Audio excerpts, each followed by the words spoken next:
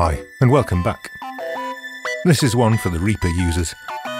I'm going to show you a useful trick I like to use to create a 3-band linear phase crossover using only Reaper plugins and the routing options. First of all, I'll show you around the setup. Then I'll show you how to set it up yourself. So the mix is playing on track 1, which isn't routed to master parent. Instead, I've sent it to track 2, called crossover. Likewise, the crossover track isn't routed to the master. Instead, I'm splitting up low, mid and high signals, as I'll demonstrate shortly, and sending these out to separate low, mid and high tracks.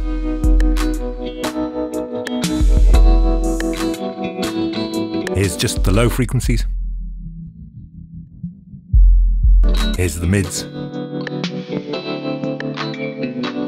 And just the treble.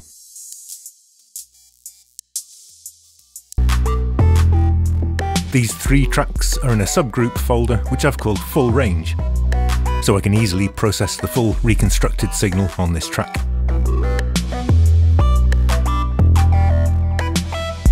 In this case, I've got an EQ and a compressor.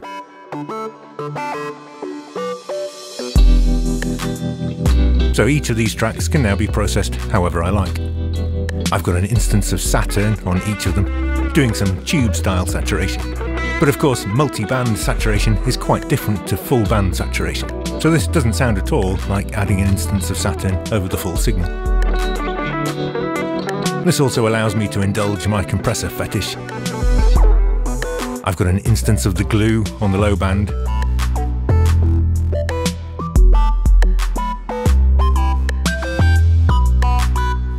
an MJUC doing some parallel compression on the mids,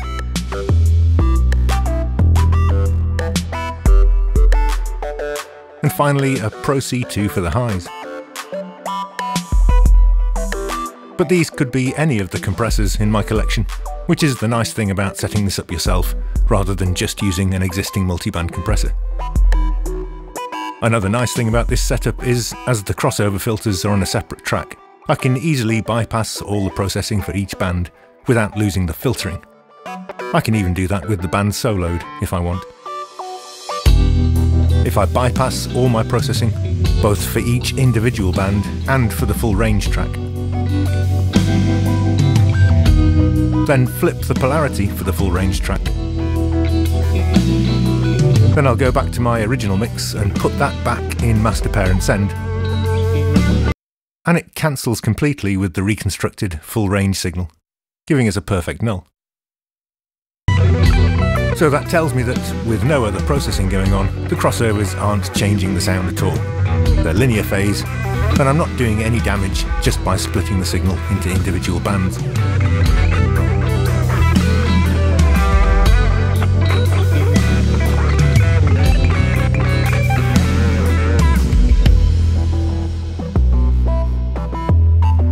So let's delete all these channels, and I'll show you how I set it up.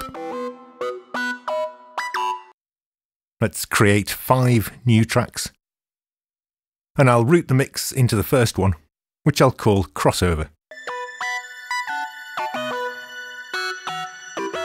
While I'm at it, let's name the other tracks Full Range, Low,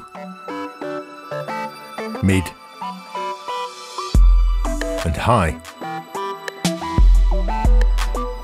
Okay, now we need an instance of Reaper on the crossover track. Let's make that a bit bigger. And I want to set this up as a low-pass filter. I'll select the first node, set the frequency to 100 Hz, and make sure the gain is at unity. Now let's isolate the bass by dragging the second node down to the bottom. That looks about right, but in fact this is really steep. It'll work fine, but I'd prefer something around 24 dB per octave for a full mix. 1 octave higher than 100 Hz is 200 Hz, which needs to be down by 24 dB. But we probably want more attenuation for the stop band than this. So let's go up another octave to 400 Hz and down to 48 dB.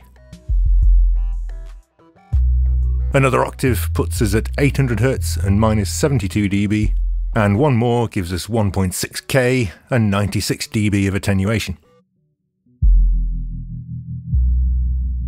The node is now off the bottom of the graph, so let's set the lower range to minus 96 so we can see it again. And now we have our 24 dB per octave linear phase low-pass filter. This perhaps looks gentler than you'd expect, but that's just because of the graph scale.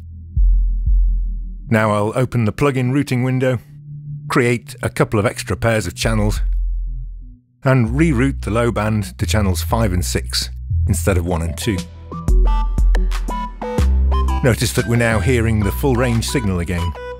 With nothing connected to output pins 1 and 2, the input signal is passed through and is available for the next plugin in the chain, which is going to be another instance of reefer. Let's create a high-pass filter. I'll set the upper node to 8K and make sure it's at 0 dB. And I'll go for 24 dB per octave again. So that's minus 24 at 4K, minus 48 at 2K, minus 72 at 1K, and finally 500 Hz will be at minus 96. And there's our 24 dB per octave linear phase high-pass filter.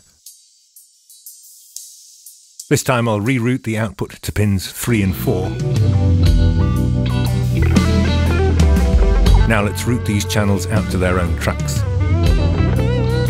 First of all, let's take the crossover track out of mix. Then I'll drag a send to the low channel. And we need to choose stereo source channels 5 and 6. And now we've got low frequencies on the low track. Let's do the same for the high frequencies, which we routed to channels 3 and 4. Okay. But what about the mid frequencies?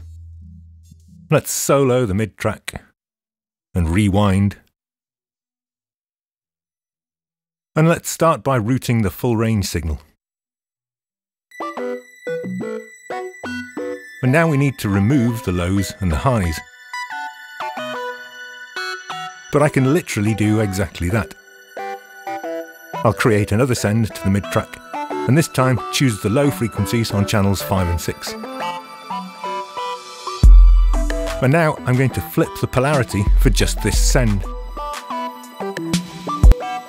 This is actually an amazingly cool and useful Reaper feature.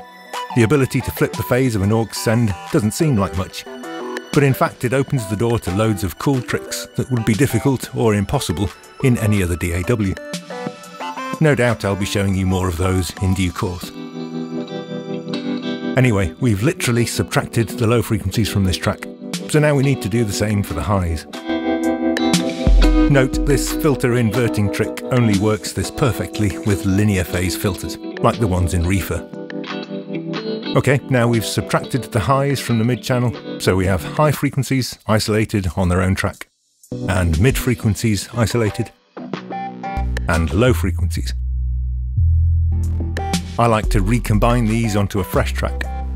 So I'll select all 3 tracks and drag them onto the full range track to create a folder and a subgroup, so I can process the recombined full range signal if required. As before, if I flip the polarity of the full range track and sum it together with the original audio, we get a perfect null. Until something changes, of course. So this proves that the crossover isn't changing the sound at all, and we're not doing any damage to the signal. At least, not until we start to process the individual bands.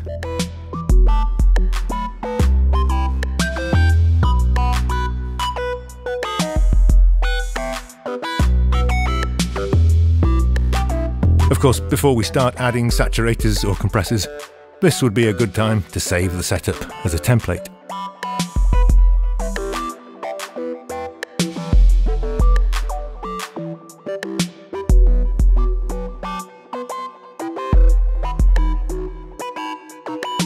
That's all.